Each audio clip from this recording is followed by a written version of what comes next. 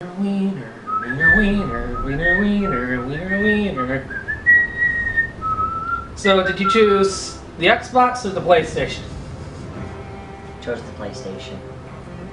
Son of a bitch. Yeah, you chose the Greyjoys. You chose the Wii U. I made the mistake. But who all comes over here to play Mario Kart? Well, I mean, not really the point. So, I mean... As you can tell, we're talking about Game of Thrones. The actual new Three-Eyed Raven Dark Ale. By the way, this is Cinematic Cooking, where we look at a fictional world and their food. And this is just a quickie. That's pretty much what I'm going to say. Yeah. Now, if anybody hasn't watched Game of Thrones yet, you probably got to come out of your rock and watch it. Yeah, it's politics. It's politics, betrayal, adventure, wars, dragons. Wow. And then there's this one ring that rules them all. I mean, we need to talk.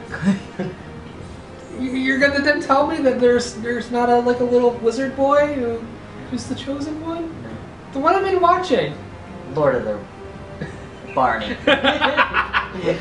You have been watching Barney. So winter actually came a little bit early for me. I was at the Hillards down the street. I live in Michigan. And they had the Game of Thrones Dark Ale, Three-Eyed Raven. My thing is, though, is that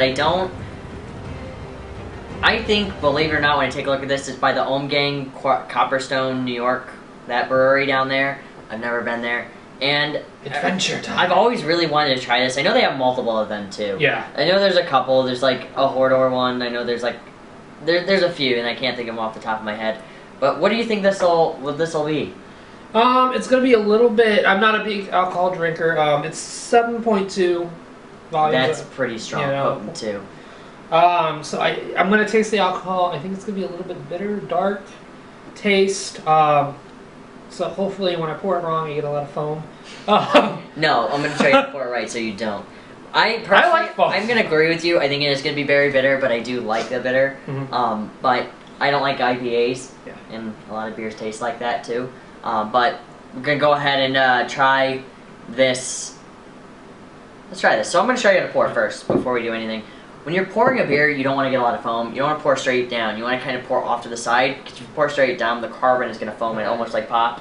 But except it doesn't foam. It doesn't settle down like pop. So you want to pour gently to the side, and you'll get less foam. So you want to do almost like that. See? Now you try and fail. And you got to give a little bit more of a... There you go. See? You can tell the difference. Yeah. If you do it right, you kinda have. If you can see that, if not, that's fine. I don't want to spill it out. Yeah. But I'll do a zoom up in that. Okay. We'll do. So let's go ahead and try this. It smells okay. To Peter Dinklage. Hopefully he, I guess, lives, dies. Dies. Want him to die? I hope he dies. I do. For one particular reason. Then people can shout the hell he's the chosen one. Yes. Can you imagine? No, that's what they need to do. They need to be like, he is the chosen one, and then kill him. Yes. That's what they need to do. Be like, yeah, you're the chosen one. Well, my thing is though, is that they spend a lot of time on him too, well, and I don't know how much time they spend on him in the book stuff. So. Yeah, well, I mean, I think it's about the same.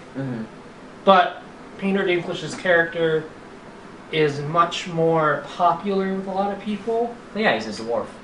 And he's fun. Yeah. I mean, he's just a fun character. Yeah.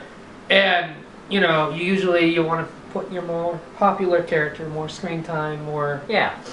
I mean, if they don't kill him off, I wouldn't be surprised. And he was like the chosen king. No, I'm just saying, I wouldn't be surprised if he never dies. I mean, because he's so popular. Alright. Cheers. Even if in the book he dies, you know?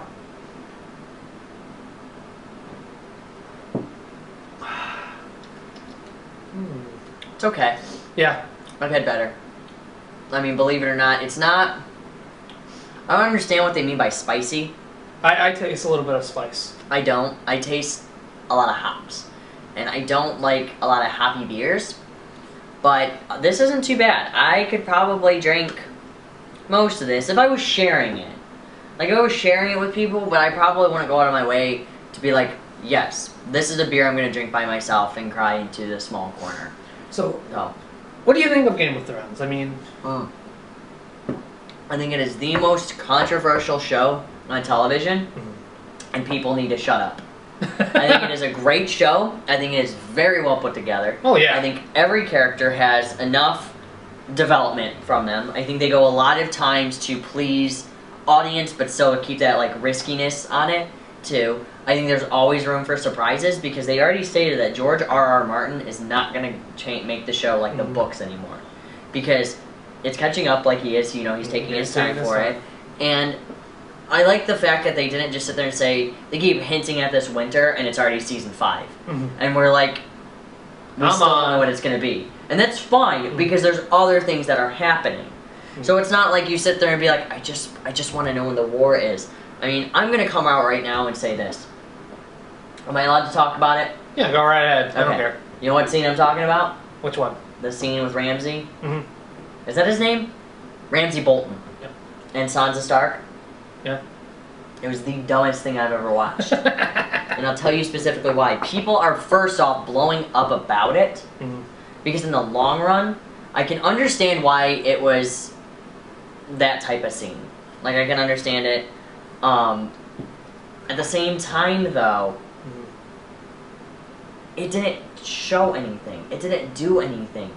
First off, you already got incest in it. And Jaime Lannister threw himself onto Cersei's anyway on Joffrey's dead corpse.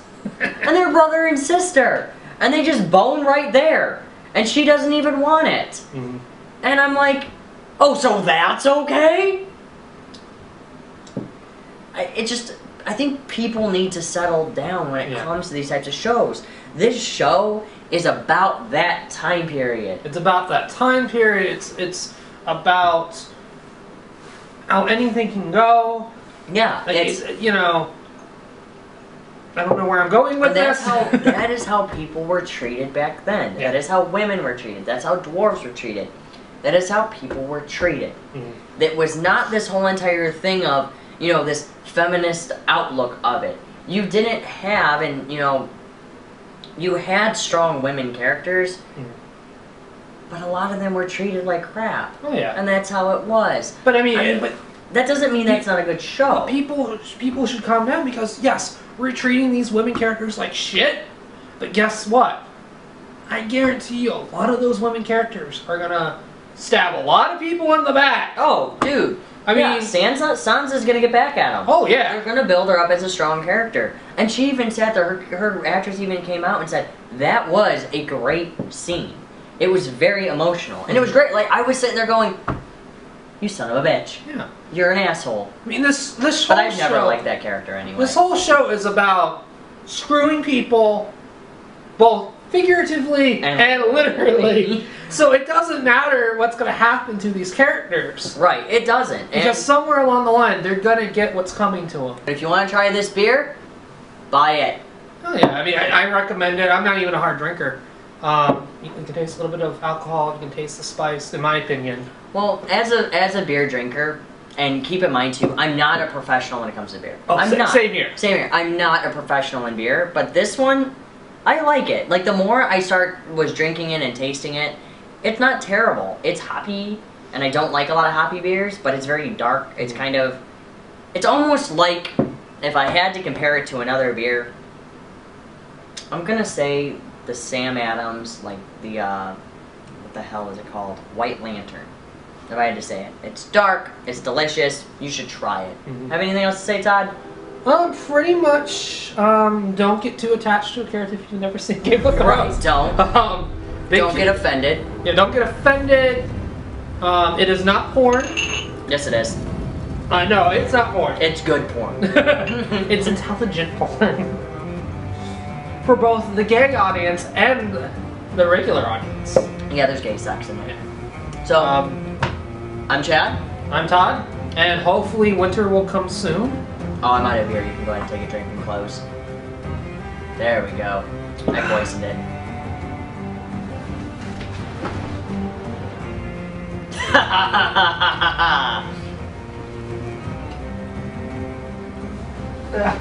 I challenge you to a duel!